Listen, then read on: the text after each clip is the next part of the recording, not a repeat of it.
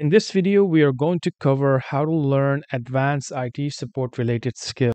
This is for the individuals who have covered our modern IT support courses or they already have basic knowledge on how to maintain computer operating systems, Active Directory, Office 365, and now you would like to get into more of IT support related skills that are used in companies in a more level 2 or tier 2 or upper level positions in the same category. So let's talk about this.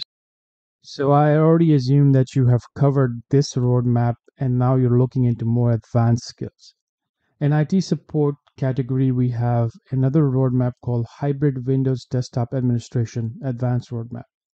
The reason we call it hybrid is because most of the companies are using a hybrid approach towards maintaining their devices in 2023 and so on. Next few years is going to be mostly hybrid, and at some point later, few years later, we may be fully cloud, but for now it is hybrid. So you're going to start the journey and you can click on start your career journey, so this way you can then see the progress in this roadmap. So just like the first roadmap, we also have two courses that are important in this roadmap.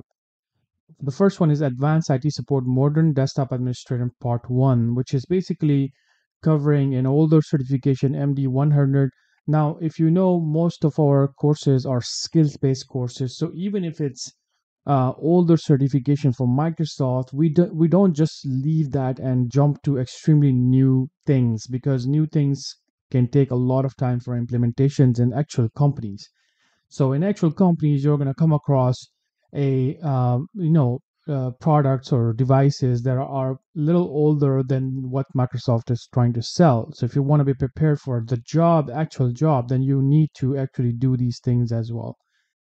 To start the course, click on Advanced IT Support title. So let's go ahead and do that.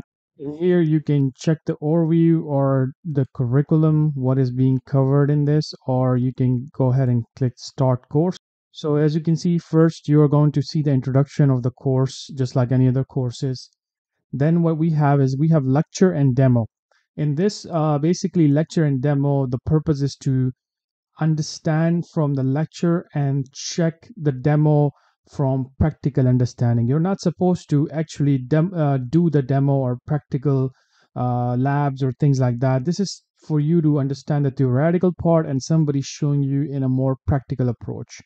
So you're going to go through all of these like this. And if you look at the content in this type of advanced training, then this is where you're going to see a little more stuff like deployments, deployment strategies, user migrations, and stuff like that.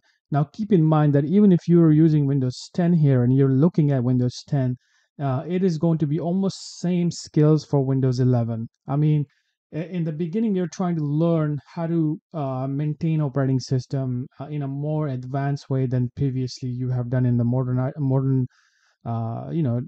fundamentals that you have done before this. So here you're looking into more strategies that are going to involve a lot more advanced skills than the previous one. So as you can see, once you cover all of these lectures and demo part, then you're going to come across modules, and this is where you're going to see a video for the labs, and you can perform the same labs in your training. So if you open this, you're going to see that we're using MD100 lab, which is accessible to you. So if you actually go back to your roadmap, this is the lab right here. So if I click on it, this is going to directly take you to the MD100 lab, and this is where things will be done more extensively. For example, using WDS, MDT, these are more advanced tools than just normal backing up a computer or things like that, because it involves server setup and more advanced settings for operating systems. Once you finish part one, then you can get into part two. The same process applies over here. Just keep in mind that in part two, MD 101 is also now retired, almost retired. 102 is available, but we're not going to focus on this side, because what we have is here we have a brand new course called Microsoft Endpoint Manager Intune Training. So half of this course is covered in this one in a recent skills, features we have shared in this course. Now, I would just recommend you go over this course just as a, let's say in the beginning, you may find something more interesting that is on premises related skills. So, the half of the course, like till module 11, you can probably learn something new from this course. But then once you're done with that, and as soon as you see Office 365 is being implemented, you shouldn't continue this course after that, because I would say that because of its cloud technologies, they're getting updated very fast, and we just can't use those type of skills in older certification. So we have a brand new course called Microsoft Endpoint Manager Intune Training. Then you should jump to this one.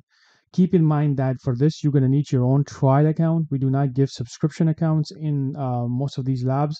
Some labs like Azure, AWS does have a limited subscription. Even then, we recommend our members to get your own pay-as-you-go subscription for cloud. We can cover a lot of labs, servers, routing, switches, and limited version of the cloud, but we cannot cover subscription where it comes to like app subscription. For example, Office 365 has its own subscription, and then inside it has many different type of things going on. So we're not going to cover that in our membership. So we will tell you exactly how to get those trial membership or pay as you go models. So once you go to this course, this should be your like the end of desktop support training. And once you finish this, you can consider moving up in your career, or you can get super advanced into going into Microsoft Intune type of technologies or Microsoft Office 365 and learn it from Microsoft documentation. So those going to be an additional things that we're going to offer in our in our offerings here. But here you can come over here. It's a huge course, 37 lessons, 7 hours, and it's still we continue to develop this. So if you finish this course, of course, at the end, you're going to feel like you are know a lot about how to manage on-premises, and with on-premises, how to use the cloud technology such as Intune.